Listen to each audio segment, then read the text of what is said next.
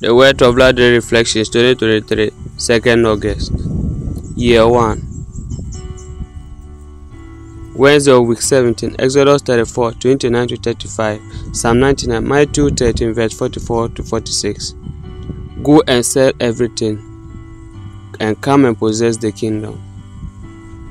Jesus continues to compare the kingdom of heaven to a treasure hidden in the field, or a fine pearl of great value.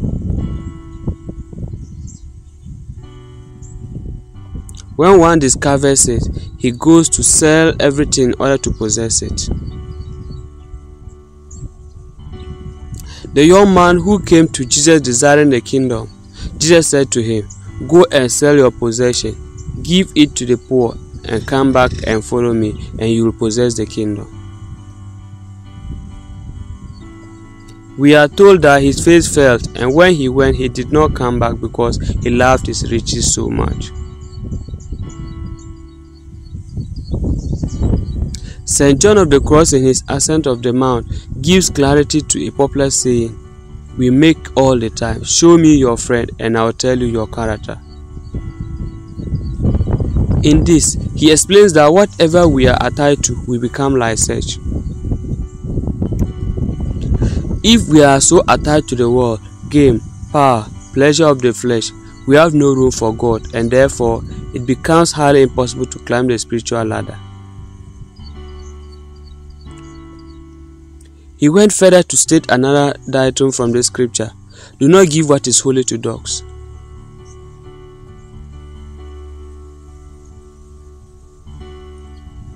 Here he explains that those who are ready to renounce the world in order to possess God in purity of heart are called children of God, but those who are so hooked to the flesh are dogs and therefore cannot possess the Spirit of God, which is God's greatest gift to us. The question is, what are you ready to give up in order to possess God? How much efforts are you making to renounce your own will in order to do the will of God? Prayer. Dear Lord, it is in possessing you that I have life. I count all as lost when I behold my cross, for he is my joy and my peace.